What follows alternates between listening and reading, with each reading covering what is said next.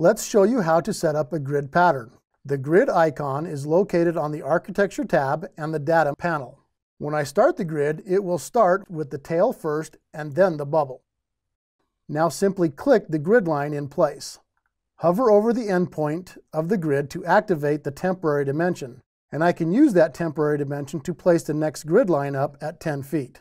Using the blue stitch line, I can type my dimension at the keyboard, 10 feet, and press Enter to set the next grid line up 10 feet.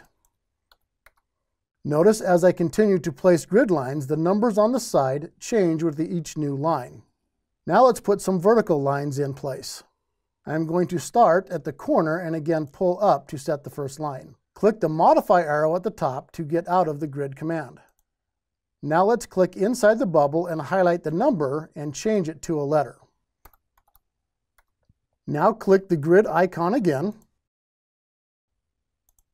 Remember to hover over the endpoint to start the temporary dimension. Then pull or type the temporary dimension to set the grid line.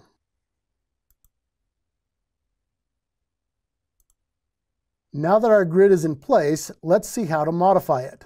Select one of the grid lines and our temporary dimension will appear. Simply change it as needed to move the grid line. With the grid line selected, notice there are boxes at either end.